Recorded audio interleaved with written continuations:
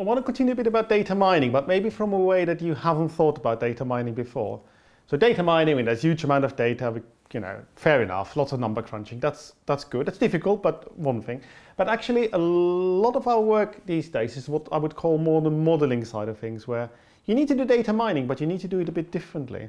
And here's a really good example of something we worked on, and something you're probably familiar with. So this is Calais-Dover, the border crossing, where the UK Border Agency and the UK Border Force are trying to prevent people to illegally cross. In particular, we're talking about people who are hiding on lorries. So the Calais and Dover crossing is actually the main crossing from the UK into Europe, where all the lorry and car traffic goes through. Every year more than 1 million lorry goes through there, many million cars. It's almost like a motorway really, but obviously there's the sea in the middle. It's also one of the main entry points for illegal immigration into the UK, where people are trying to hide on lorries, trying to get across without the right papers, without the right visa and so on. They do this by, usually at night, climbing onto the lorries, hiding between the pallets of goods, hiding between water bottles or whatever they can find. And it's the UK Border Force's job to try and find people hiding there. So they actually operate on French soil together with the French police and the French port authorities. Briefly, a map of the port, just to give an idea. So, lorries will come in here, sort of snake through there, and they go through passport control, and they go through some French controls. And then they come to ticketing system, they come to the British controls, where again, they need to show passports. And eventually there's more controls by the British. And then you finally park and go onto the ferries.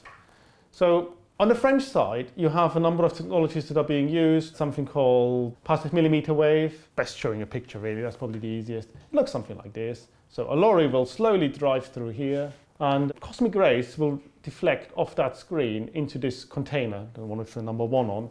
And what you get from that is something a bit like a low-level X-ray picture. And you can kind of make out shapes in the lorry, and that obviously if somebody is sitting there or standing there, you can probably see somebody there. But this doesn't always work, because if the lorry has hard sides, the rays aren't really strong enough. And also if the people are hiding really well, you can't really see them. So other technologies that are being used is this one called the Heartbeat Detector. It can't literally detect a heartbeat, but it's really, really sensitive. So you attach it to 3 points in the lorry, the front, the middle and the back. And you basically just see if the lorry is shaking ever so slightly, which it would do if there's somebody on there moving. Or there's a strong wind. Yes, or the driver forgot to switch the radio off, or somebody's slamming the car door, or it's not perfect technology. Or you've got this one here, which is something called a Co2 Probe, which has got like a ski stick attached. So you poke the stick into the lorry if you find somebody you know. But if you don't, then you can suck up some air. And from there, you can see what's the proportion of oxygen to carbon dioxide, carbon monoxide, these sort of things. And you can compare it to the outside air. And if the proportions are the same, then probably nobody's breathing on the lorry.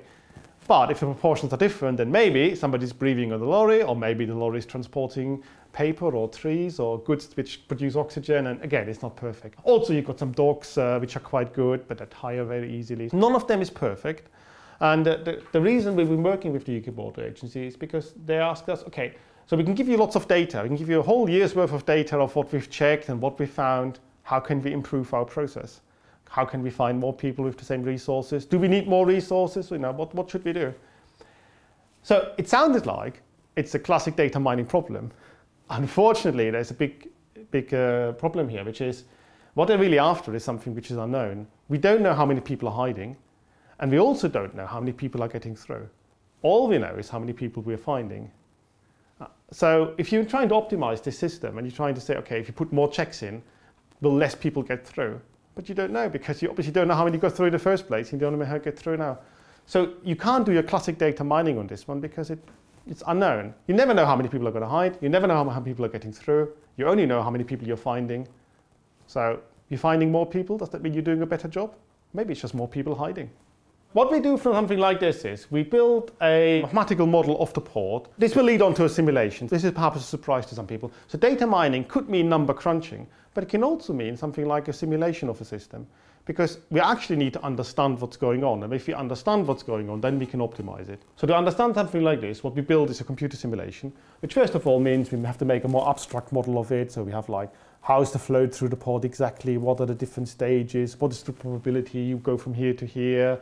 How many lorries exactly are branching there? How many have hard sides? How many have soft sides?